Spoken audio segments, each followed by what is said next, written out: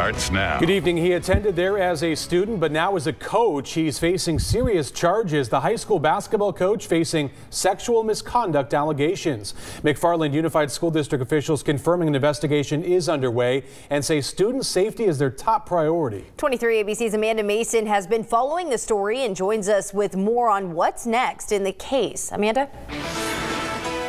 Well, the McFarland Unified School District sent out a statement in both English and Spanish regarding the recent arrest of McFarland High School's boys basketball coach. Now, the district stated right here, as you can see, this is the letter, that student safety and well-being is a very high priority in our schools, and the district is concerned about the welfare of the victim. Sunday afternoon, McFarland High School boys basketball coach Pruneda was arrested by the Kern County Sheriff's Department for alleged sexual misconduct with a minor, according to the statement released by the McFarland Unified School District. This particular employee has been employed with us for approximately 5 years, beginning in a part-time role and more recently in a full-time role. Pruneda, a graduate of McFarland High School, started working at McFarland High School in 2013 as a part-time coach and athletic attendant in charge of local rooms, fields, and athletic equipment. And in 2016 became a full-time boys basketball coach and athletic attendant and was also a baseball assistant coach.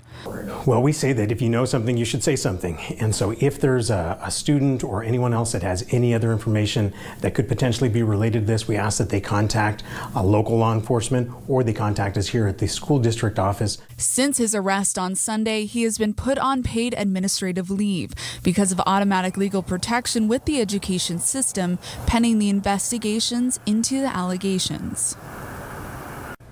Now, the case is still under investigation and there is still no information under inmate search for anyone by that name. Now, arrest records do show these numbers right here. This is from the Kern County Sheriff's Office, and we looked up each number. So 288.4 is child molesting under age 14.